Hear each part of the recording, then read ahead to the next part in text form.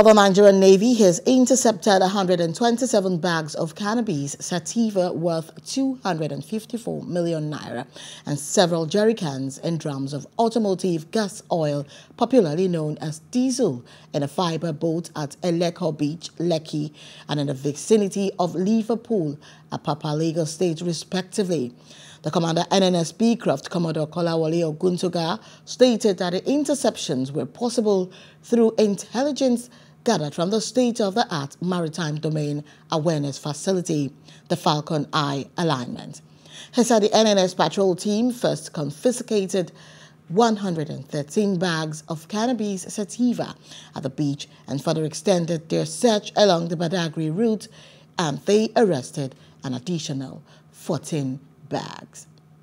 Working in partnership with other security agencies, particularly the National Drug Law Enforcement Agency, a lot is being planned, and I want to assure Nigerians that we will continue to go after this guy and make sure that we prevent these dangerous substances from coming into the country. Apart from the fact that it will prevent ill-gotten money which is being used to sponsor violence, criminality, and all these vices, it also has effects on the psyche of the addicts, with their consequences on national security.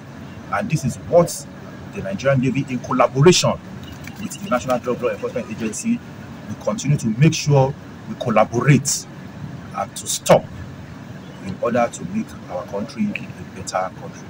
We have been in partnership over the years, and they have been doing incredibly well in terms of synergy. That robust synergy has already been established. And if you look at it, at the end of the year, this period is a big period for transportation of drugs, into the country in order to make financial gains and then sponsor all manner of crimes that are perpetrated on the streets of Nigeria. The influx of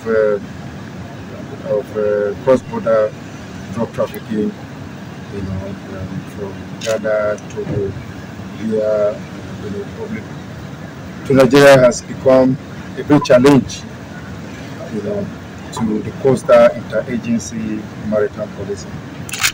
However, the NDLA has established a robust relationship with Nigerian Navy ship Beecroft.